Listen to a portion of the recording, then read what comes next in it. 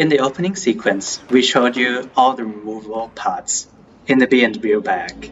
Also included in the package are these TSA approved keys.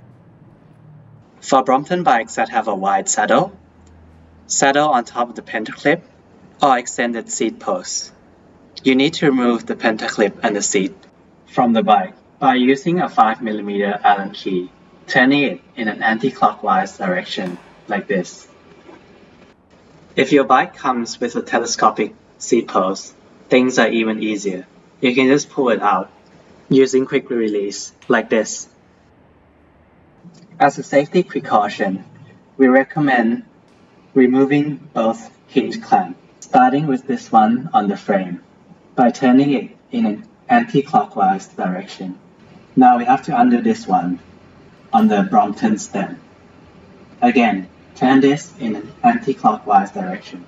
Be careful not to drop it though, because it will fall off. We recommend storing them in a padded pouch or somewhere else. To open the box, pull the latch like this. Next, you have to take the belt off the bags. Ideally, this should be done when the bag is laying down. However, it was filmed in this position so that it's easier for the audience to see. For E-type Bromptons and some L bikes, it's very easy to fit in the B&W bag. Once it is folded, nothing doesn't even have to be taken off. However, for most R-type, it's very hard to fit the bike in.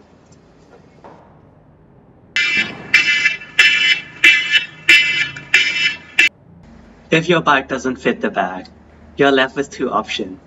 And option A is that you remove your pentaclip and saddle.